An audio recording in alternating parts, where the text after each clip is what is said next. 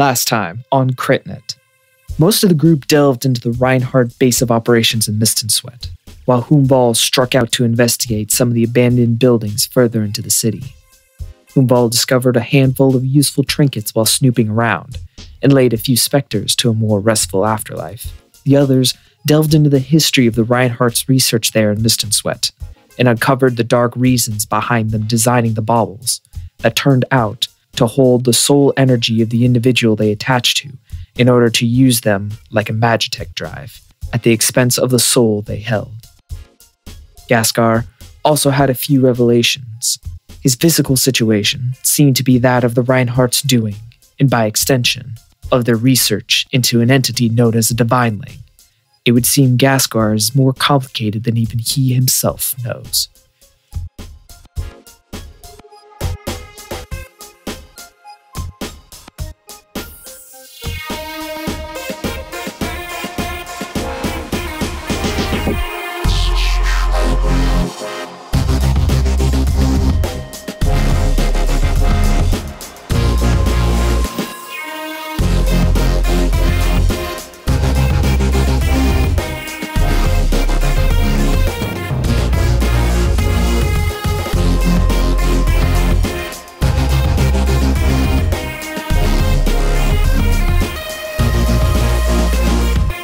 Let's get into the world. By the way, I am now connecting a lot of dots, obviously, about the dream that I had and this place and sound of rushing water. But the dream had a bunch of trees. Correct. Have we ever seen any trees? Nope. So, I have had a dream that eerily reminds me of this place in more ways than I would really care to go into detail about at the moment. And it is very safe to say that I have been here before, I believe, although I do not have the best recollections of it. But there is something strange that is missing, and that is trees, and also a waterfall. If on our journey, if we see either on our way back or on a future journey through here, I would like to take a closer look. I don't have a concrete idea exactly, but Kruz is kind of going out on a hypothesis, and he's more than worried about, let's just say he's looking at worst case scenario, and I'm stressed out, and I'm really worried that they're harvesting souls of the people of Hopel, and Hopel's a city. People go missing every day. Homeless go missing every day. I wonder what the range on those baubles are. And the Reinhardts have their fingers in everything. Military, the capital, shops, everything. If it goes in and out of the Rheinmetall district, they have their fingers in it. So Ghastgar, you can't go to the Rheinmetall district because I know that. I don't know if I'm leaving the guild hall for a while.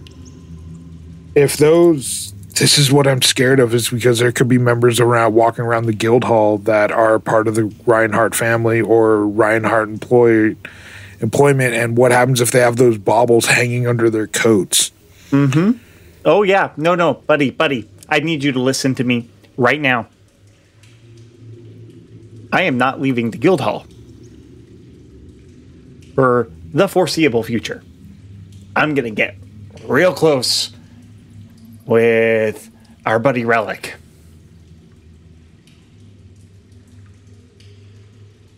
Worst case scenario, I need to take all the paperwork in the journal to the Emperor.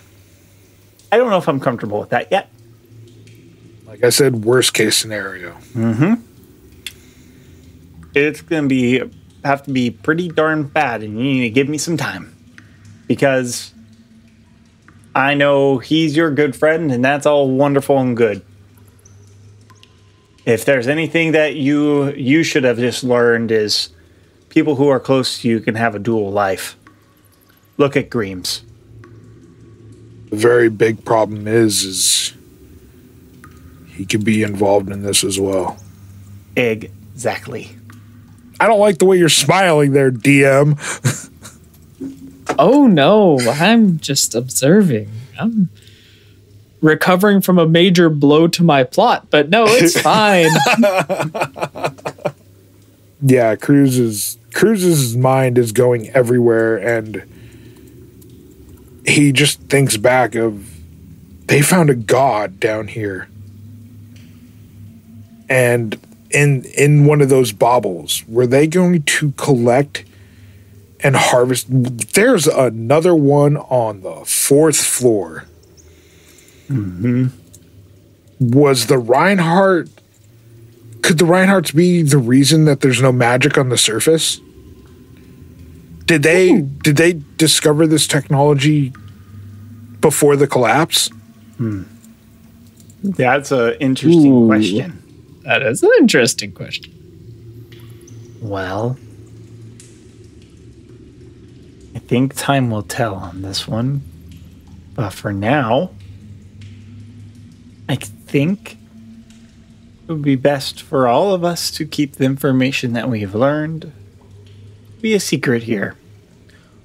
All that needs to be known by my name is especially is that we came down here and we couldn't find a darn bauble.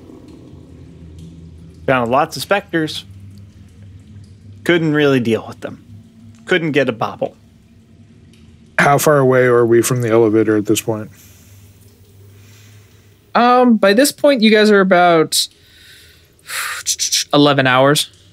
On the boat? I thought it cut the time down. Kidding. I was like, wait, what? No. I mean, you guys still got maybe like 2-3 hours left of floating along. The current is carrying you pretty vigorously, so it's a pretty well straight shot back to where you know the elevator will be. Is it a covered boat, like big enough to have like a captain's quarters? It's kind of like a canoe. It's like a canoe. Oh. It's kind of like a canoe front and back, but kind of like a barge in the middle. So it's mostly a flat. Ghastgar separates himself as much as you can in a boat like this, and I think goes and sits on the bow of the boat as much as he can, like as far forward. And internally, crudely begins to pray. Okay. Valia, I think I have a connection with you that is even different than the one I made earlier. I do not know what all this means for me. If you can hear me in any way, shape, or form, please know that I am now looking for guidance I don't think anybody else can give. And I just sit there, silence, looking out over the water. As you are saying these words, just in a glance down at the water, you would expect to see your reflection. But it is not your reflection. Even in the broken kind of moving water, you can see that there's a dark shape where your reflection would be. But within the dark shape, there's this hint of light, just this little pinprick. It's kind of getting broken up a little bit as the waters kind of flow around it. But the pinprick just kind of grows lighter and lighter. And it's about the size of a marble. And then you see it just kind of disappear, just for the briefest of moments. And then you see in the water the dark figure shape of your shadow. You see kind of where your head would be kind of move up, revealing a skeletal head. looking up at you. You see kind of your reflection kind of extend a little bit into what would be a dark, cloaked figure. And you see the little marble again. Just a little hint, kind of in where the hand would be, kind of held up against its chest. And in looking down at it, looking back up, still seeming to be your reflection in the water, you see it hold it, kind of grasp it in its bony metallic fingers, turn away from you, and even as it kind of fades into the murkiness of the water, you hear footsteps against the bottom of the boat. And then you feel something kind of on your left hand, Ghastgar, just on the edge of the boat. I subtly look. It's a piece of paper. I take it. As subtly as I can. I am intentionally being sneaky here. Okay. Do I need to roll a check? Roll a sleight of hand check. Well, that's a 10. Really subtly. Oh, really? A couple of you guys kind of hear the sound of paper coming from Ghastgar's direction, but you guys have picked up a lot of pieces. Probably nothing. And you have your piece of paper kind of tucked with you, Ghastgar. Okay. Kind of fiddle around with it in my paws for a moment, not trying to make a tremendous big deal about it. You know, I think I continue to stare out at the water for a long while before opening and looking at it.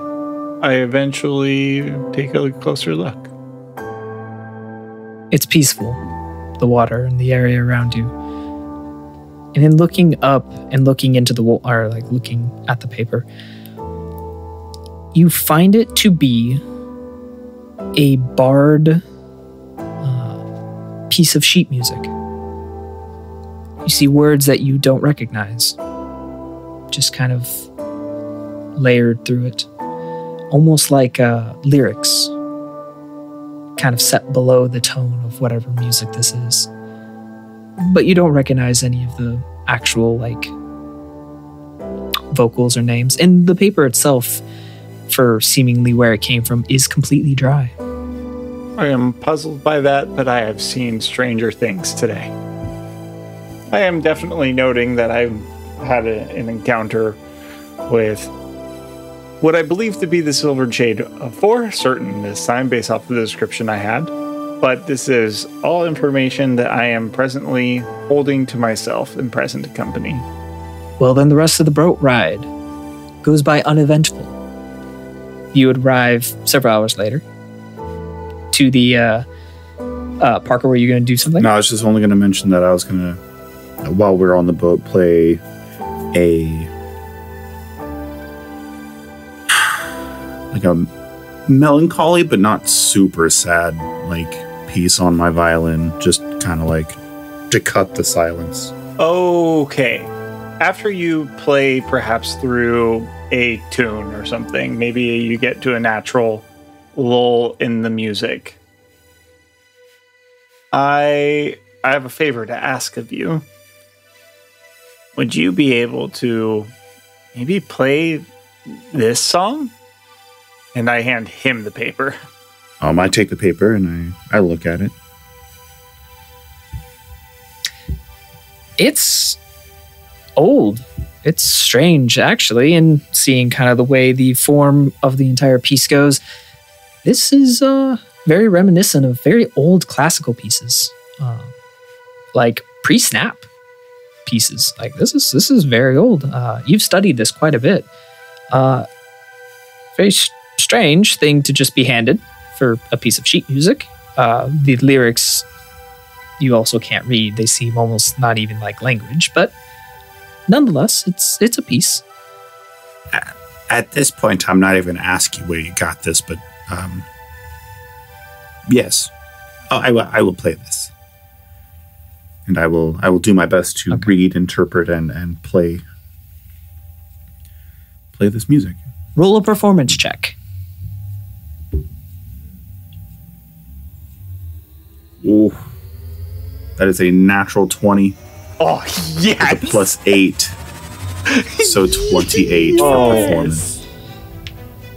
If there was any of the roles I was expecting, have divine justice on where we do not roll well, it was going to be this particular role.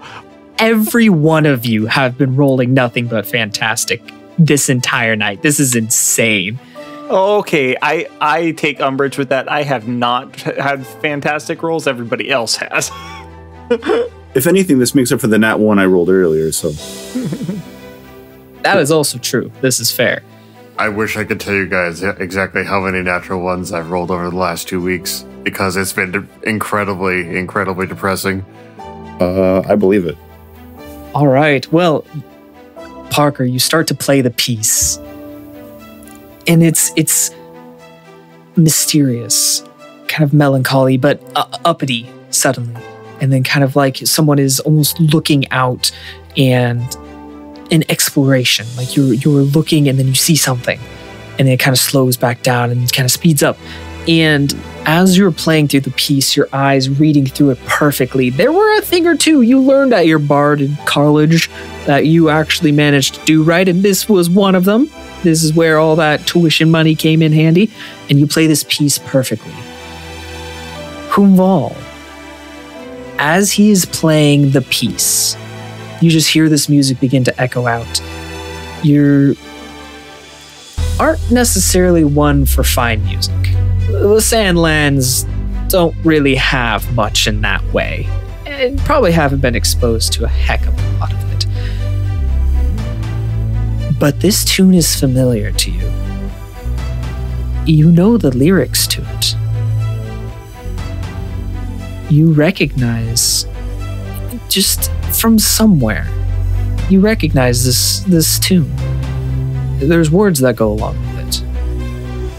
Where have you seen that? Where have I heard that? Make a history check. Here comes my important biff for the night. 5. Vaguely familiar. You'd have to look into it more in order to recognize it. But at best I can do right now is I can keep rhythm by tapping on my leg. And kind of mouthing the words. Don't really know the words, but... Like, it's that mumble singing people do when they forget a lyric in a bit of a song. Like, they know the popular part, but anything other than that, they're like, yeah. Exactly. That's exactly what it is. Vall, can you look at that sheet music while he is playing? Because there are lyrics there. I don't know them. I don't know how to read them. It's gibberish to me, but I cannot believe there's been a lot of strange things that have happened today. Very, very, very, very, very strange things that have happened. And you being able to hum these lyrics is right up there. So, Ghastgar. My first name is Huum. I hum a lot. Okay. And I give him a wink. Okay. I just rub my temple. And you need to calm down. I am doing the best that I can underneath circumstances that I am not even fully sure I comprehend at the moment. So I am trying to stay calm. This is me calm. This is calm. So do you take a look? I will take a look, at least to put my crazed companion with a gun at ease. Okay. As kind of Parker has it clasped to kind of the tip of his violin, as most professional musicians do, and he's playing through it. I'll lean over, and lean like that overextended hand reach, on top of Parker's head, and then lean over that. Get a good look at it. Okay. Good thing he rolled that nat 20 on that performance. Parker, you are absolutely, you haven't missed a single note this entire time. A little more difficult, but man, You got this. My tuition went somewhere. Exactly. And as you keep playing, getting more and more into it, you begin to see the strings of your violin begin to alight. Once on a long note, suddenly one begins to alight. Again, you go to a high note, and that comes alive too. And as you kind of go one after the other, soon all of your strings are reverberating beams of light. Vall, peeking over, you not only see the glowing light, but you see the sheet music. Hey, those are the symbols in your book. Why are they on a piece of sheet music? I don't know what they mean. So I'm going to turn to Ghastgar and just tell him how it is. I have no idea what these are. Well, how do you know the tune? And seemingly at least some of the lyrics. You don't want to say, fine, I get it. Please just do not make a sassy remark at the moment. Ghastgar, I probably heard the tune a long time ago. There is not a lot of music in the Southern Sandlands. There's not a lot of joy, so I probably heard it somewhere and it stuck. But it was probably a long, long time ago. Okay. Guys, I was handed this by the Silvered Shade. Just now, while sitting on the bow of the boat. All right, at that point, I stopped playing. That's awfully nice of you to tell us now, way far later, after we have started to play the strange sheet music provided by the ghost that is most certainly going to attempt to kill us. Thank you very much. And it's interesting, Parker, as you stop playing, the light beams of your strings kind of pluck off one after the other. And they kind of swirl forward just a little bit in front of the tip of your violin, as if trying to almost find something before kind of slowing, fading, and then vanishing, seeming to have not been able to find purchase on whatever it was looking for. Ghastgar? Yes, Parker. Next time, warn me before you give me mystery sheet music. Fair enough. I wasn't going to bring it up, and then you started playing music, and I had thought, I wonder. Hey, Parker, maybe you should play it. Think about everything we've heard about the Silver Shade. It's never attacked anyone. It's only been seen in the distance. Nobody knows what it wants, and now it gives sheet music to Ghastgar. That Huum Vall from the Southern Sandlands seems to have a familiarity with, whether that is coincidental or not.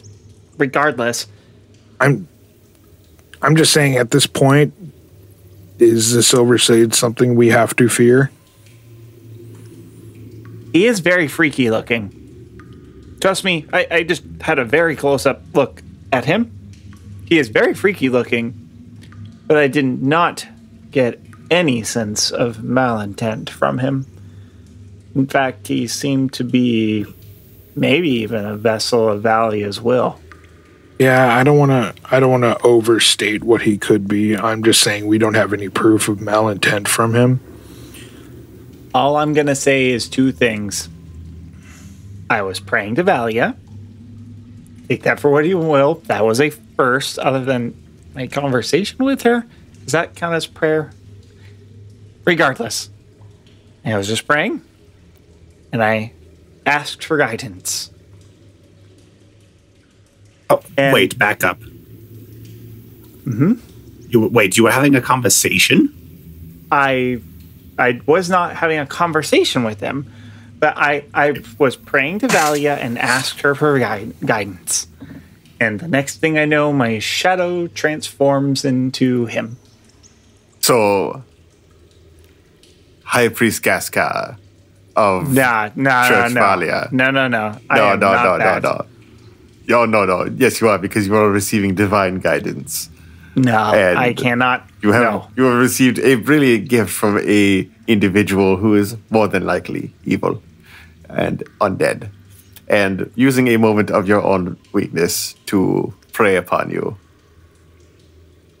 It is a very simple solution. Could be. But really strange things have happened today, and I'm not willing to roll much out right now. So, if anything, I'm looking to go ahead and collect some puzzle pieces and start making sense of what I thought was a clear picture before that is clearly not. I'm just saying, what's the worst that can happen? The Silver Shade pops up and we have to fight him? That does seem like a bad idea, considering that he was able to transform and manifest himself out of my shadow. Yes, but he would have done it already. Or he's waiting for a good time to manifest himself as Ghastgar and kill us all. What time is he going to wait for the beat to drop? Hold on, I would like to look through the sheet music. Is there a drop? Yes, there is actually a drop. There is, right there, right on the baseline. Kruz, you might be onto something. Screw it. And I will continue to play. And as you just start reefing through it, you start playing through it, you will continue to play? Yes. Hold on. How close are we to the elevator at this point? At this point, I'll say you guys are a handful of minutes from it. So we're close to the elevator. If you want, you can wait to play it until we're at the elevator, and then if he shows up, we can jump in the elevator and leave. Can I see the elevator from here, or is the mist too thick? It's too thick. I, for one, say play it. I do not think that he means us ill will. I could be very wrong, but I do not think so. To be fair, Ghastgar, you are a remarkable creature of determining the character of others. I almost like glazed eyes. I just like, yep, Vall said words. Yes, he did. All right, Vall. Kruz says wait. Ghastgar says now. You are the tiebreaker. I will wait for you at the elevator. Then we wait. Well, after a short boat ride, you guys manage to disembark from the boat, which just continues on, kind of a, well, shoot kind of thing. But you guys managed to get back to the elevator after a short trek, and upon standing in front of it now, do you play or do you wait to get in the elevator? I'll wait until we can hunker down and actually prepare. I'm gonna stick my key in the elevator to open the doors. Okay, yeah, they open.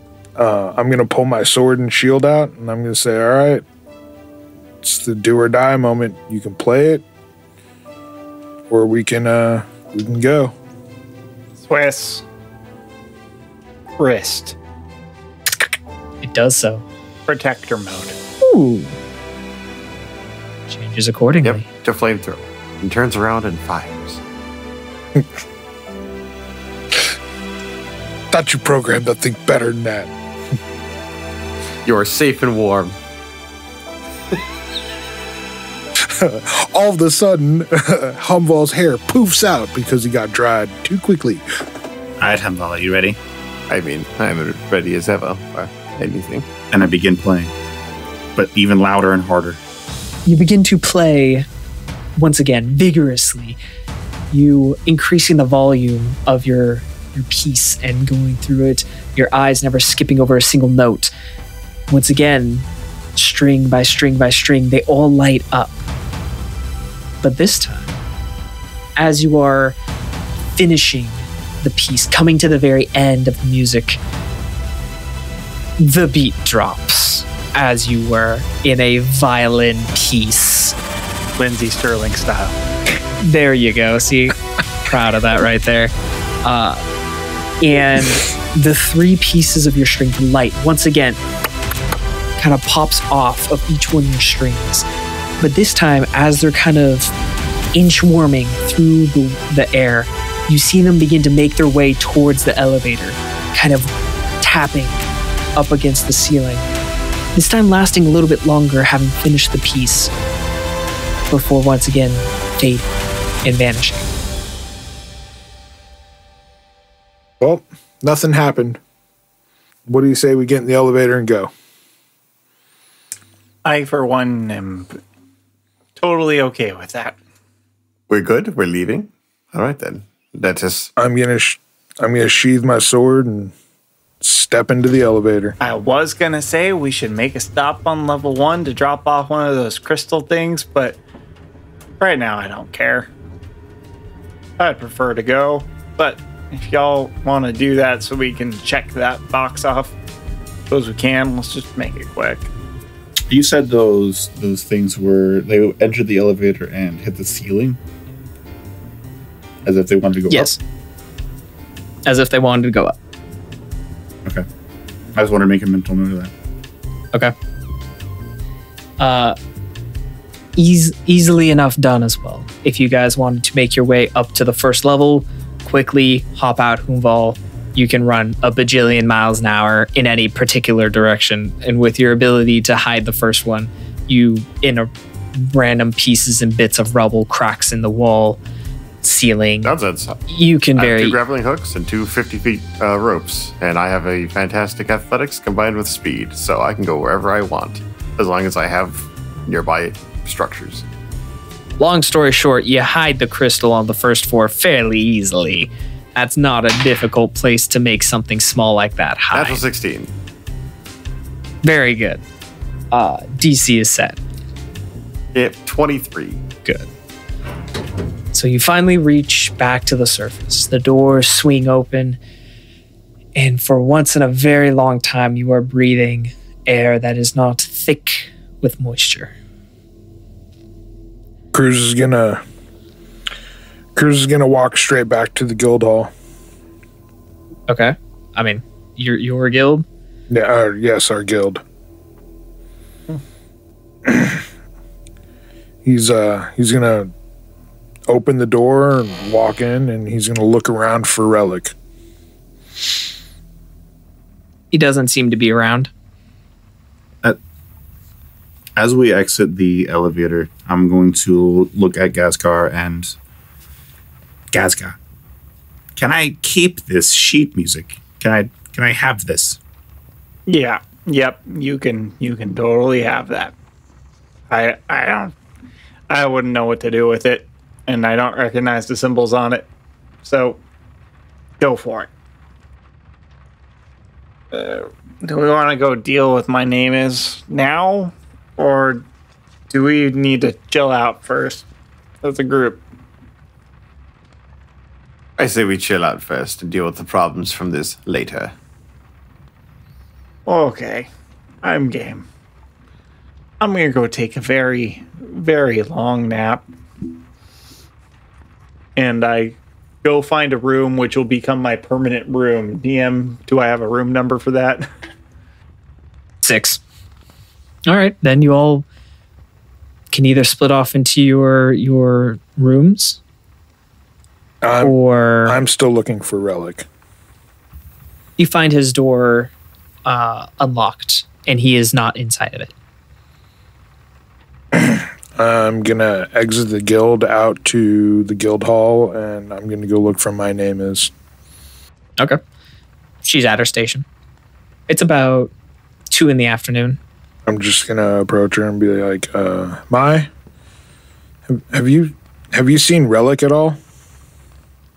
Yes, he left on a important errand. Wouldn't tell me exactly where. He's been gone for most of the day. Left very early. Okay, well, we're back from our mission, but I gotta talk over some things with the guys before we come and finish up. Relic should be back within a couple hours in order to review and finalize your contract. Make sure you do that quickly once he gets back. Well, I guess we're gonna all take a nap, so let him know to either wake me or I'd say park her up before anybody else. All right, I'll pass along the message, but make sure things are in order. We need those as fast as possible. Our customer is getting very antsy. I don't want to disappoint, but... Of course, none of us do. So quickly, get it ready. I'm going to go nap.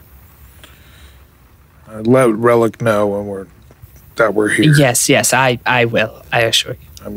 And then I'm gonna head back into our guild, and I'm gonna go back to my room 12, and I'm gonna hang up my armor and my sword. I'm gonna wipe down my sword and scabbard, get it all cleaned up before bed. I'm gonna make sure all the silvering is gone, because I don't know what that's gonna do to the metal of my blade, but I don't want to. It's just magnetic. It won't hurt it. And but yeah, I'm gonna get everything all dried and cleaned up, make sure nothing rusts, get it all treated and everything, and then I'm gonna go to bed until Relic gets back. Huum is going to walk with purpose towards his room, get inside, close the door, bar it, lock it, then go straight to his bedside and pull out his sheet of papers and recall the symbols from memory on that sheet music. In pulling it out, you do see some of the pages, as they normally do, kind of almost slip out of your hands, no matter how tightly you hold it, and then kind of slip back in. Thumbing through them, you do see several of the symbols on that piece of sheet music within your various pages, just kind of scrawled over, some of them in top right, some of them big, some of them small, just you recognize pieces and bits. It's interesting. On some of them, they're almost in a cadence, which is why you were able to kind of identify that tune, because it was the way you read it over and over and over again. It just fits so perfectly. And while I'm at it, I'm going to take that ledger I took with me and see what I can find out from that now that I'm on the surface. Not really a heck of a lot. I mean, it's full of the various goings-on and guards. You have the entire list of guards' names. All the civilians, all of the people. Babadatch is even on there. So, you got everybody's name. I don't think I ever asked the old man back in the caravan what his name was. Yes. You had his name, but it is not on that ledger. Okay. That was a far-reaching thing I wanted to double-check. Yeah, no, it was not on that ledger. All right, then. If anything else, I can turn the ledger into the guild and see if they can do something with it. Mm-hmm. That would probably be helpful. Other than that, I'm going to make personal notes of each symbol and be like, on sheet music provided by Silver Shade, and tuck it into my notes. And then I'm going to start drawing them over and over. Parker, last but not least. I'm going to go back to like the main meeting area of the Guild of No One. Okay. I'm going to, not to like intentionally be loud, but still continue to start over at the part where I left off the second time down in the fracture of the music and play it softly. Just enough for those, whatever, like things of light to appear. It takes about 4 or 5 lines for them to finally appear. Kind of one for every string. And again, 1, 2, 3, 4, they kind of pop, pop, pop, pop. And they almost like hang off, and they give a certain clarity to the tune of the music as you're playing. It kind of like a minor enhancement. And it only is when you stop do they finally detach. But this time, as they do, I was just going to say, hearing the music, Kruz pulls out Grimm's journal and starts reading it. As you see the kind of small string-like beams of light just kind of pop off of the strings, this time they begin to make their way very quickly, kind of wiggling through the air towards Vall's room. And as they kind of tap on the door, you see them beginning to kind of make their way down, and then you see one of them slip underneath the door and then another, and the other, and the other. Vall, as you're frantically scribbling notes, a small amount of light begins to show over your shoulder. What kind of light? 4 small stringlets of light, just kind of swimming through the air, kind of towards you. I pull out my magic hand axe and I cut them down. Okay. Swinging at them, easy enough. 1, 2, 3, 4. They are broken up. I want to say at that point, you'd hear a knock at your door. In which I gather up my notes and I tuck them away. And come back and unlock it, open it up. What do you want, Paka? Did you happen to see strings of light come into your room? Yes. Where did they go? I was busy writing something at the time, so I can't quite tell you. Interesting. I did notice them, though. Do you mind? As I place my bow back onto the strings of my violin. Actually, you have reminded me of something, Paka. I will actually be back shortly. I have an errand to go run. You will have to wait, for my errand is particularly important. Okay, well, Vall, where are you going? Are you doing your errand? I'm going to the post office. Question. For Vall, actually. Do you kick me out of your room before you leave? Yes. Parker, you are kicked out. Vall, you lock your door. Yep. And I'd imagine them make quite a little show of it. And you rush off to go to the post office. Yep, like top speed. Boom, gone. Vall leaves. Does anyone do anything? Upon finishing Greem's journal at this point, he can't believe how such a great man had fallen down, for the lack of a better word, a road that took him to such an evil place. Kruz throws back on his pants and he folds his wings around his upper torso. He just grabs his sword and he's leaving. He's going to his shop. Okay. But before he can leave, he knocks on Ghastgar's door and he just says, "Ghastgar, I need the bag of holding." I'm passed out and that door's locked. Failing on that, he's going to his shop. He has to get his shop, so he grabs his keys and goes. Before you leave, sir. Kruz. Parker. How are you with locks?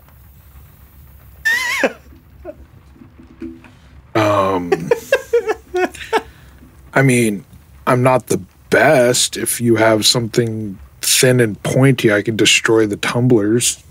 No, I don't need it destroyed. Long story short, I need in Vall's room. I'm not going to ask. I'm going to go back into my room and I'm going to find 2 harder pieces of wire or something that I can use as a lockpick, and I come back out and I'm like, all right, let me have a go at this. I don't even want to know. And in fact, if he asked me about this, I didn't do it. Fair enough. Kruz, what is your sleight of hand? I mean, I have a +1 on that. What's your dexterity score? 12. That is why he has a +1. Yeah, I know. I was making sure of that. So you're going to be making this check at disadvantage. Oh, God dang it. Because you are not a trained locksmith. You are not using lock-picking tools, and you have no idea what you're doing. You're shoving a piece of wire in a lock. So I have to take the lowest one, right? Yes, you do. 5. You're sticking the piece of wire in there, and then you feel it get stuck. Trying to pull it out, and it's stuck. That's inconvenient. Parker, have a go. Y'all wish Ghastgar wasn't asleep. At least get the wire out. You'd think he'd like to, but if it's stuck, that means it's jammed. Kruz is going to stand up and say, "Well, I'm not good at this. Go wake up Ghastgar. I have to go." Well, I'm sorry, Parker. You got the least helpful amount of help you've ever gotten. Stupid 5.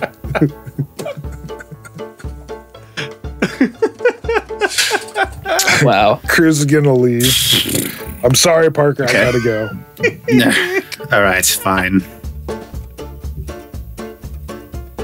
And Kruz is gonna leave. He's gonna jet past my name is and out the front doors.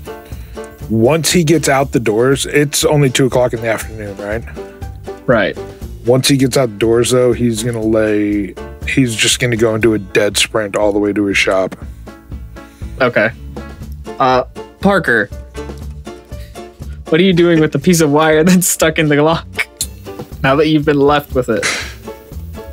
Okay, so I see myself having 2 options. Okay. Get the wire out, or continue to jam more wire into this lock in a hopes that it unlocks.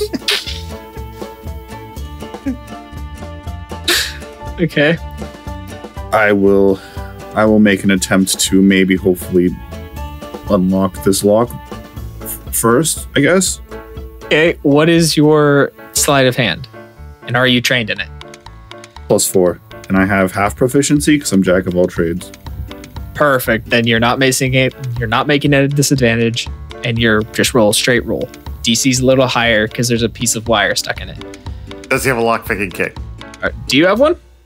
I, for some reason, have a tinkerer's set. That is not a locksmithing kit or lockpicking kit. Then hold on. Which I have a kit. But what? Hold on. I'm gonna go up to the front.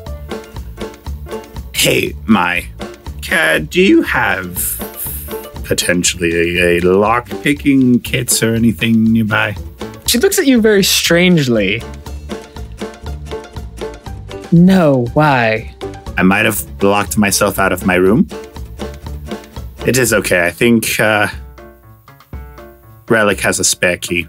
Well, I have a spare key if you'd so like. Yeah, I mean, yeah. Just go ahead and hand it over. What room are you in? I will give her the number to Vall's room. Which is... That's a good question, Sawyer. I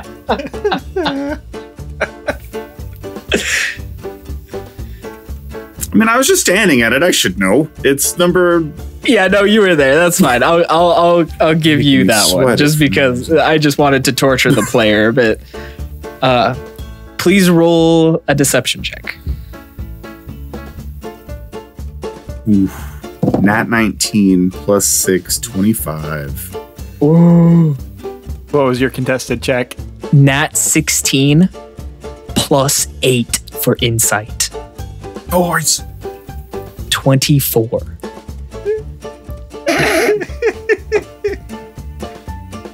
Well, I suppose that you try not to lose this one. We don't have a lot of them. And she'll hand you the key. And I will take the key and I'll head back to the door. And then I'll stare at this wire sticking out of the lock that I can't use the key on. And I guess my next thing was to try to get this wire unjammed from the keyhole. Okay, roll sleight of hand or stealth. Or excuse me, sleight of hand or strength. I will make another slide of athletics check. or sleight of hands. Oh yeah, no slide of hand for sure. Okay. 14?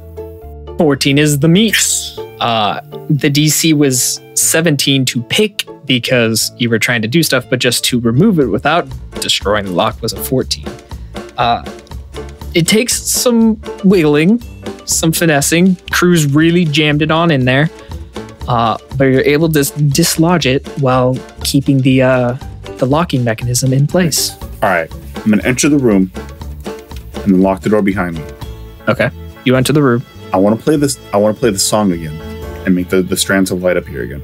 Vall, you have arrived at the post office finally.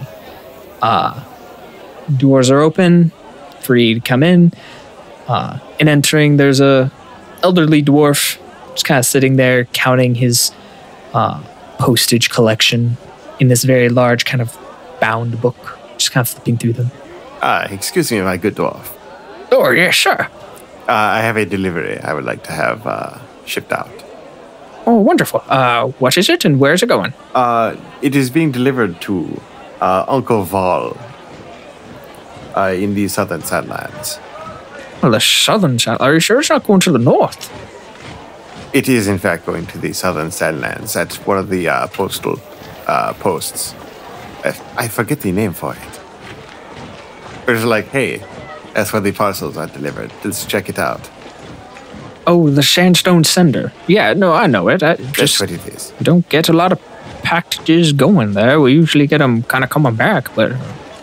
all right, fine. If you have postage, I'll set you up. Let's see. To the Sandlands. Midway. How fast do you want this delivered? How fast can you deliver it? We can have it there within 2 days. 2 days. You are very swift. Yes, sir. Yes. No, that getting there is not the problem. It's the paying after. That will come out to about 6 credits. 6 credits. Absolutely no problem. Please. Wonderful. Perfect. And you exchange credits. And what parcel do you hand him in this? I send him effectively a rosary of religious symbols. Okay. He takes it. May I wrap this up a little bit more? Oh, please do. I did not have time when I was putting it together. Wonderful. You see him very swiftly kind of pull out all these like multicolored gift wraps and kind of roll it up. And it's interesting. He kind of gets into it as he does and just kind of adds more ribbon and a bow at the end. And he just kind of decks it out a little bit more than you'd expect. All right. I should do it. I'll have this sent out immediately. Thank you. Should hear back within about 4 days. I understand. Okay. Just making sure. Some customers don't understand. They say 2-day shipping and they're like, well, why did it take 4 days for a response? And it's a whole thing and a half. My apologies. Oh, I understand. As a runner myself, timing is of the essence. Anyways, I must be going. Have a wonderful day or night, whatever it might be right now. Oh, it's about 2 in the afternoon. I can never. But all right, bye. I can never tell here. Have a good day. Okay, bye. Are your D&D games feeling stale, plain, or downright boring? Upgrade them today with beautiful landscapes, terrifying dungeons, wholesome inns, and vast forests. Draw your players into your own personal fantasy world with Arkenforge. Arkenforge.com provides hundreds of preloaded items for you to mix and match to fully customize your worlds. Use promo code CRITNIT to get $5 off your purchase today. That's CRITNIT. CRITNIT. Hey everybody, this is Lola, also known as the Gamer Mom Bomb. I'll be joining you guys in a few episodes as Alanya, the Elven Druid. I'm super excited to join this team. Make sure you enjoy the show, and I'll see you guys soon. Hey everybody, this is Cornish, your audiomancer for Critting It. I just want to take a little time out to ask you to do a couple of things for us. Find us on Twitter and follow us if you haven't already. We are at crit_n_it. Also, if you could please leave us a rating and review on iTunes or Google Podcasts or wherever else that you find us, it would help other people find us and get the story out to others. And speaking of the story, let's hop back into it. Kruz, you have now bumbled and fumbled and ran your way all the way through the rest of the streets of Hopel, and you have come upon your shop. Everything closed. Sign is still turned. Looks as you left it. I'm going to scope around to see if anybody's like watching me go up to the door or not.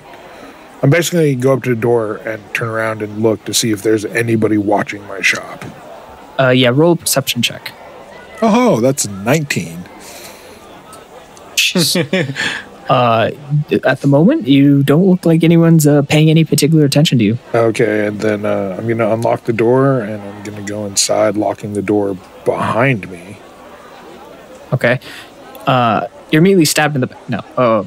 Yeah, it's completely empty. No one's there, and it looks like just how you left it. I'm going to rummage through. I'm going to grab more supplies that I needed. I'm going to go run to my safe.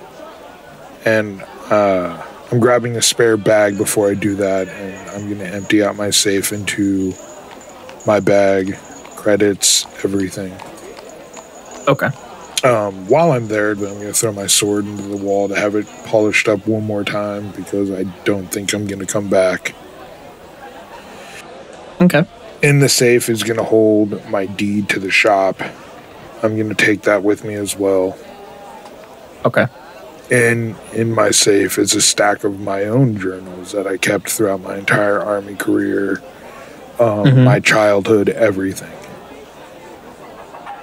All right. I'm going to bring those as well with me. And then I'm going to go back to my front door, unlock it, and lock it behind me and head back to the guild hall. Okay.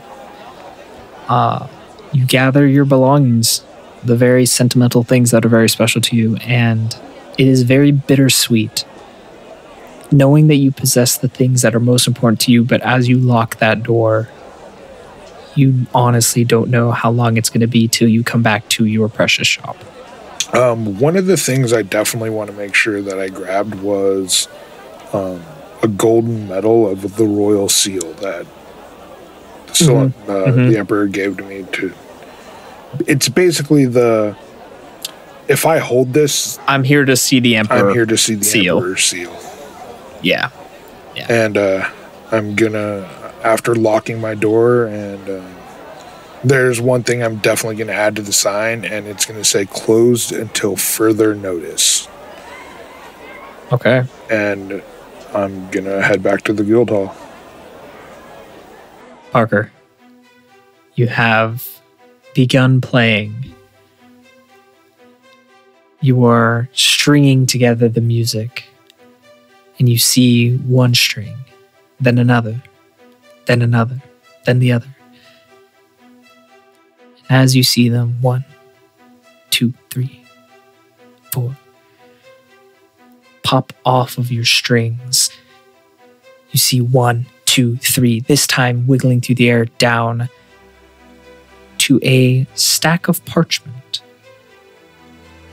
You see the first one kind of enter and begin to kind of wrap around the spine, or what would be the spine of this kind of conglomeration.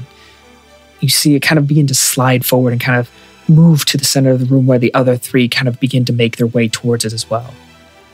One of them binds the other side, kind of making it a double-bound book. Then the fourth, the third and the fourth finally bind the last 2, kind of sealing this big mess of pages into one kind of clean stack. And then you begin to see the pages begin to rise. You see the letters and symbols suddenly begin to kind of morph across the surface of the paper, kind of going up and down and through it. And you begin to see the paper kind of origami and begin to fold. And you see it rise to about 5 feet. You see the top one suddenly begin to change color into like this gray kind of almost like construction paper. You see dark areas, and you suddenly see lines, kind of golden in nature, begin to kind of form through it. And you see a dot suddenly glow on it. Down again on the second one, you see this kind of reddish area.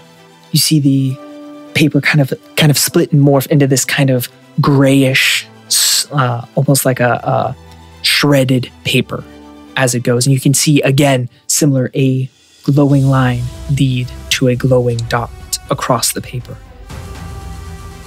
You see this reoccurred for 1, 2, 3, 4, 5, 6, 7, 19 layers.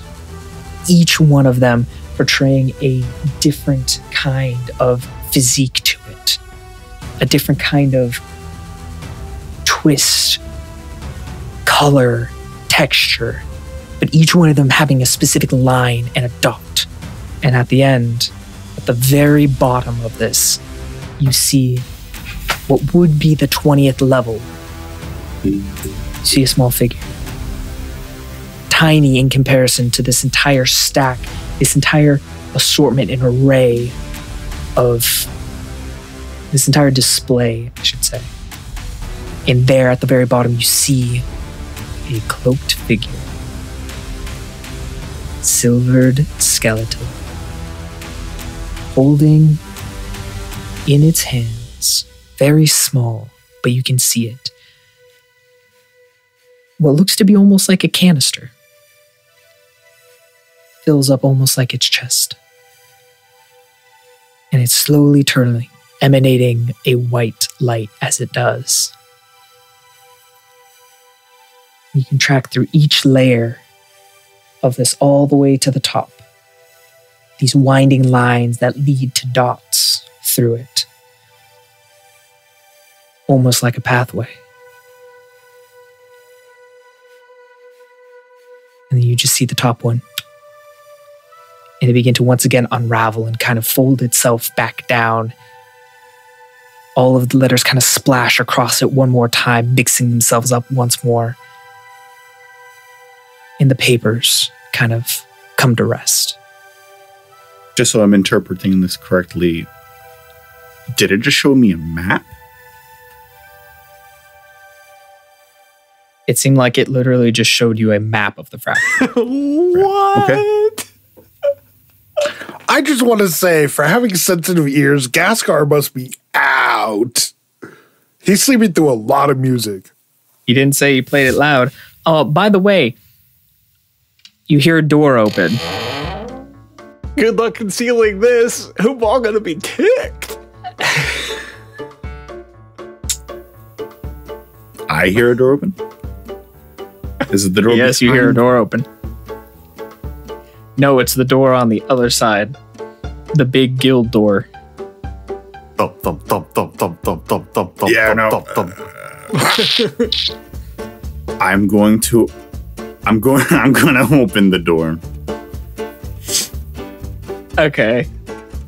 Vall, as you come busting through one door, Parker casually opens the door to your room and just kind of steps out, and you two lock eyes. Vall, I know you're going to be upset. But I drop my backpack. I've discovered something. Come here. I draw out the bronze man's sword. Come here. I pull out the Magitech drive. No, come here. I will show you. I've discovered a map to the fracture, I believe. If you try anything funny with your special violin, It did, and the lights. the world is going to be what the world is going to have. One less Parker. Do you understand me? The lights showed me a map outlining the levels of the fracture. I'm going to guide you at sword point back into the room. Go get to play. All right, I'll step back into the room. Get playing. I remember the tune. You play anything other than that tune, I will run you through right here and now. All right, and I start playing. Vall, as frustrating and as irritating and as much as you want to honestly run Parker through at this I moment, might do it anyways. he is playing the tune that you requested and that you demanded. And similar to as Parker saw, these strings of light do in fact drop off the violin. They seek out your pile of papers, which is now very obviously in the center of the room. And as they rebind it, shuffling all of the symbols and letters together and once again rise into their display, you cannot help but note that it does look like Parker was telling the truth and that he was right. This truly seems like a map through the fracture, leading all the way down to what can only be interpreted as the Silvered Shade. Well, I guess in this case, you have found something interesting, Parker. I do apologize for breaking and entering, but I let my curiosity get the best of me. At that point, I will take the spare key that I took from my name is and give it to him. No worries, all is, and I punch you in the face.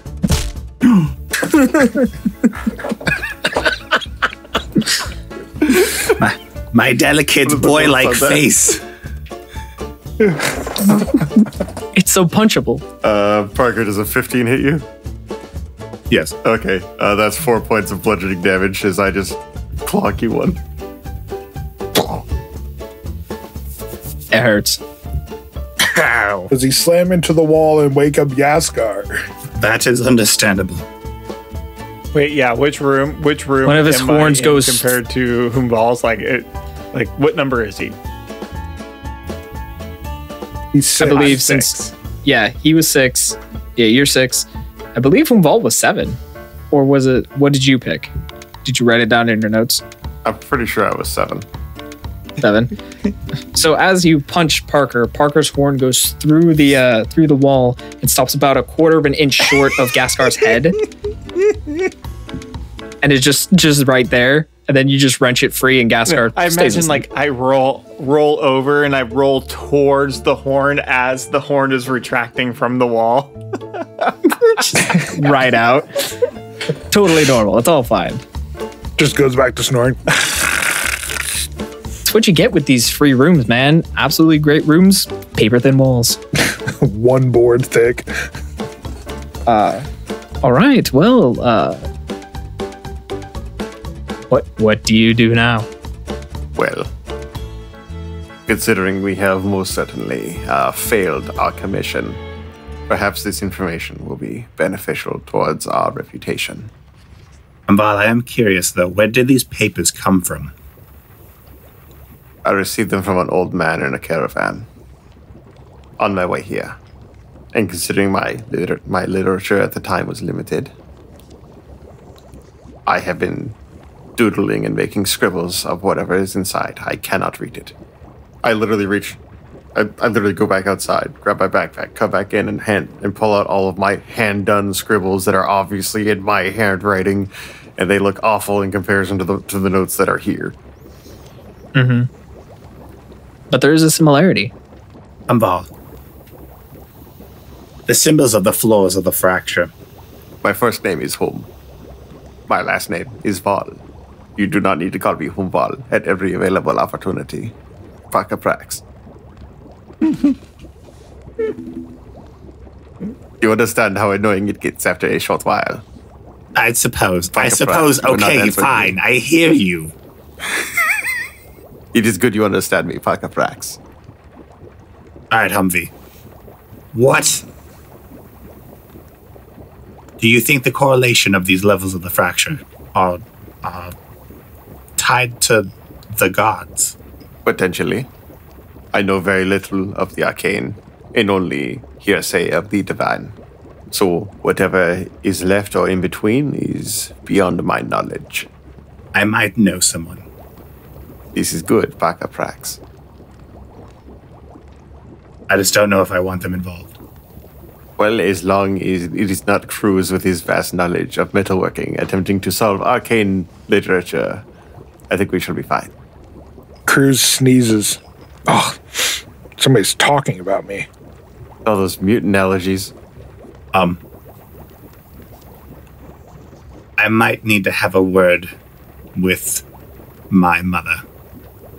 That is unfortunate. I will have to tattle on you for all of your wrongdoings. I apologize. No, don't you dare. Oh, but I dare. And there's nothing you can do to stop me. You could not tell him who your mother is. Essentially. It is probably Mrs. Prax. No worries. I will send a I will go to the postal office and send a slow letter, and then I will follow the courier until I find her. Checkmate, Faka Prax. All right, but The scout knows how to find people. Look at that. Please don't, though. Should have thought of that before you broke into his room. If there's anything I'm scared of more than this world is my mother. Please, put your mind at rest, Prax. I am most certainly going to sell you out as soon as possible. Yeah, I figured. There's a gleam in Vall's eyes. He's saying this, and his shoulders are relaxed. He is telling lie after lie at this point. Yes, but unfortunately, it's my mother, and I believe every word you're saying. It was not a threat. It was a promise, which makes it a threat. Yes, I threatened him. Yeah, no, that's totally a threat, for sure. In any news, I am tired. Parker, get the hell out of my room. Just as Parker exits the room, Kruz returns, seeing a very embarrassed-looking. Well, when I do get back, the first thing I do is I walk up to my name is and I say, "Hey, can I hire somebody to deliver an anvil to the guild from my shop?" I'm sorry, what? Well, I have an anvil back in my shop. I'm wondering if somebody in the guild would mind bringing it here. Unless... I'm sure the mail service would be more than happy to move such an object as far as they need to a place that you will need it. Is this of a sentimental, some sentimentality to you? Because we do not have a forge here, and a anvil was not a heck of a lot of use without a forge. Is it just something you'll sleep on, just keep with, like a teddy bear but for a blacksmith? Well, I was thinking about moving the forge as well to the guild. Where the frack are you gonna put a forge? Where though? You have a fireplace, a table, couch, and kitchen. Where are you going to put a forge? Back it up to the fireplace so it goes out the chimney. I just need somewhere to work. Don't you own a shop? Not for much longer. Well, you should have paid your rent. It's paid off, my name is. I don't think I can go back there, so I'm probably going to sell it.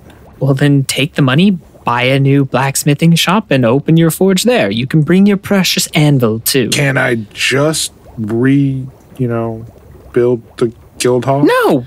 You cannot rebuild your forge in the guild hall lobby. Why not? Tell you what, if you can get the consensus of the group, I'll still say no, but at least you'll know yourself that the other ones wouldn't have allowed it anyway. What if I give you money? I like money. I'll probably be happy and spend it. Can I get a yes then? Sure. And she puts out her hand. No, not until you tell me I can have a forge here. Oh, having a forge? No. You asked for a yes. I would have just told you yes. The yes is money? for the That's forge. the easiest way of making money. Oh, no. That's ridiculous. Okay, I see you're being unreasonable. Kruz, you are talking to my name is the Secretary of the Guild of No One, God of Tricks and Lies. So you're lying to me and I can have a forge. Sweet. Thanks, bye. And I'm going to head back into the guild. I hope that was once again a lie. Cool. Okay, so you enter back in. Hi, welcome to this prestigious golf course. Also, we installed a mud pit and some ATVs for the regular folk. Yep. Sweet. So you enter back in right as Prax. You are entering now from your long conversation. Oh, the tension in here is just so thick you can cut it with a knife. Yes. What happened? I think I might die soon. Well, we do go into the fracture a lot. But can you elaborate? I have to go see my mother. And Vall is threatening to tell her things. Incriminating things. Did you get caught? Maybe. Parker, did you get caught? Oh, he's sporting a fresh black eye, so you tell me. Oh, it's already a black eye now? Oh, yeah. With the force that he clocked him with. Oh, yeah, it's obvious. Okay. I'd like to imagine that the piece of wire is still like right there on the ground in front of his door. Yeah, that's better, yeah. Okay. I'm going to go pour through all my journals as a kid and see if I wrote down anything in here to hint at anything to do with Mist and Sweat. I would not leave before Relic gets back because I would like you all here to help explain why we failed the mission. That's fine. I'll need time for my eye to heal. I am pretty sure there's frozen peas in the fridge or something along those lines. Ooh, peas. I like those. Put them on your eye. It will reduce the swelling. And after thawing them with your bruised eye face, then, you can eat them. True. That is the plan. Win-win. Yes, put the frozen peas on your bruised eye face, tiny goat man. I'm gonna. Okay, Parker, you are properly sedated with frozen peas. Huum, Vall, are you sleeping? I am also sleeping after I bar my freaking door. Okay, you bar your door successfully.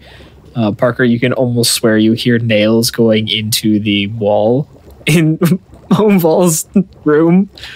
Are you patching up the hole into my wall? I'm giving that hole an eyeball first, see if I can see inside your room, see if you're being crazy in there or not. He's passed You out. look He's passed right out. into Mongoose butthole. Yeah. All right. I fart. And that's how pink eye starts, kids. I put water skid up to the wall and I squeeze it through the hole. Just a jet of water. All right. Well, I rolled a 5 for whatever it's worth, DM. Hey, that's a Constitution saving throw, and the lower you roll, the more likely you are to wake up. So yes, you are soaked with water suddenly, as your wall is spitting at you, and suddenly you wake up. Why is my wall spitting at Valia? Is that you? Yes. Go to sleep. Okay. And I wipe my butt on the towel and curl back up and attempt to fall back asleep. Okay. Attempt. You pass back out. Okay. Yeah, you pass back out. It's not that hard. It's like one of those you kind of wake up halfway, but time to go back to sleep. All right. Huum, you're asleep. Ghastgar, you're asleep. Parker, you're nursing your face. And Kruz, you just came back, and do you go to sleep as well? No, I go back to my room. I put my sword up against the wall. I start going through all of my journals. Okay. And I got it. start with the very first one where it's little kid handwriting, and it's today my daddy taught me how to forge nails. Okay. But I'm pouring through them to see if I find anything whatsoever. Mist and sweat, or fracture, building a city down there, plans, anything I could have overheard that I thought I should have written down. Roll a history check. That's a 17. 16 plus 1. You don't find anything. It was too early in the days. It seems as though most of this planning and most of the events of it took place after you went into the army. I mean, I have all those journals too. I have my lifelong journals in here. Yes, you're just not around your family in the army to have picked up on bits and pieces of it. All right. Well, you eventually sift through, fall asleep to the beautiful books upon you. I fall asleep as well. Yeah, you fall asleep with pee on your face. And you all gain a long rest. You all fall asleep. You all have a wonderful night's rest. It all goes fairly well. Ghastgar, in your sleep, roll a d20, please. An 11. As you fall asleep, you see in your dream, in kind of a gray dreamscape, everything is very fuzzy, very fuzzy. You can tell that something around you is moving. You feel the ground beneath you kind of suddenly jerk and shift one way and suddenly shift in another one. You can hear just the vague sounds of cracking around you. And suddenly you feel your legs suddenly begin to split, and you have to pick one side or the other in order to kind of stand on whatever beneath you is crumbling. But even then, it too falls into rubble. And you begin to fall and fall and fall. Kruz and Vall, you suffer similar dreams in the night. Having just the world around you begin to physically crumble. Parker, you would have this dream, and you get about halfway through it when you feel something on your nose. You feel it again. And then something like on your forehead. I wake up. Ah, you're awake. Wonderful. I need your help. And that's where we're going to end tonight's episode.